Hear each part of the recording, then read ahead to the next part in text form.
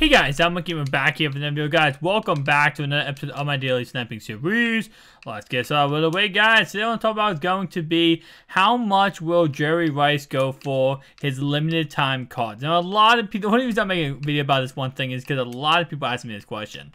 So the limited time Jerry Rice is coming out this Saturday. If you guys did not see my video, pretty much this is the limited time cards coming out. Yesterday was Orlando Pace, today is Cliff Harris, tomorrow is Reggie White, then Mean Joe Green, and then finally Jerry Rice. So all of them probably being a 96 overall, I would take a guess on. So what will his price be when he does come out?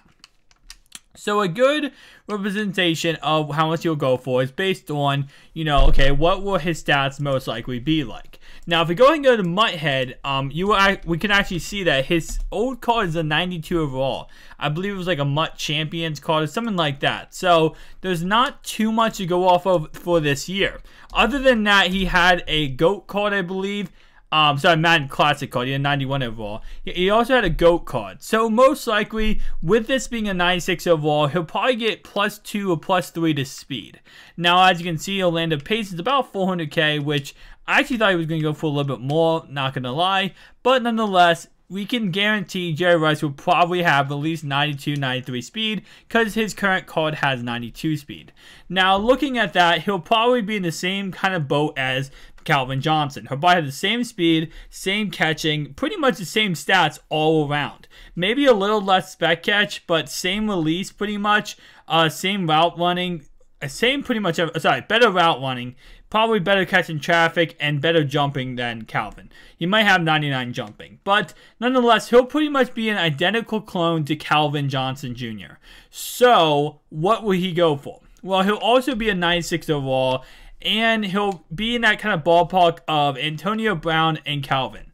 Now, the thing is, he will be limited time, which does actually mean something. What limited time means is that his price won't, because it won't be as many on the auction block and it won't be as easy to get the card, his price will kind of be dictated by people who pull him.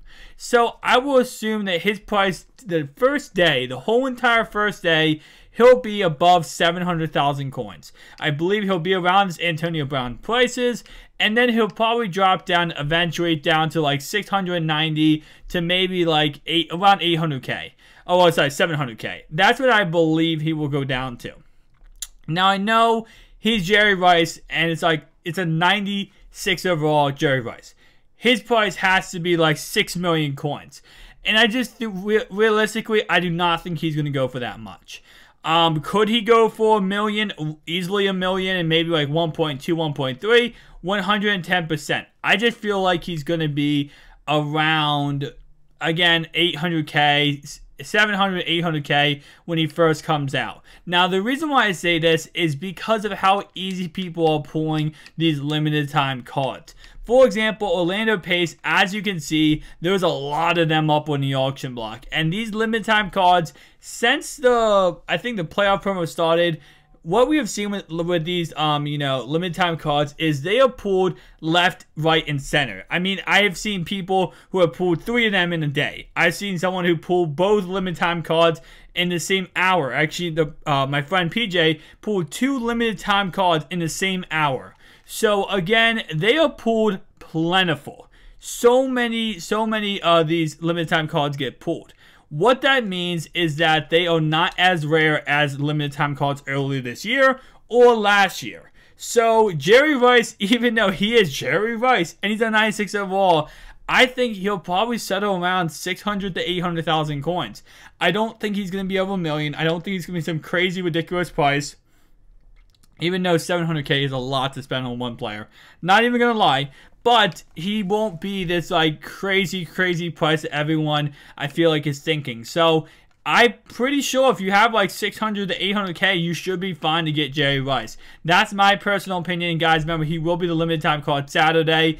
And you have to also assume that because he is probably the most highly sought after limited time card out of all the limited time cards this whole entire year, it's Jerry freaking Rice. He probably will have a lot of more people pulling for him in packs, which again will ending up causing his price to even go down lower. Unless EA goes ahead and makes just Jerry Rice not as, you know, or more limited than any other limited time card, then there's always a chance that that doesn't happen. But I really do not think his price is going to be over $1 million. I think his price is going to be 600 to 800,000 coins, and I think it's going to settle at that value. That's just my personal opinion. Tell me down below what you guys think. Peace out, guys.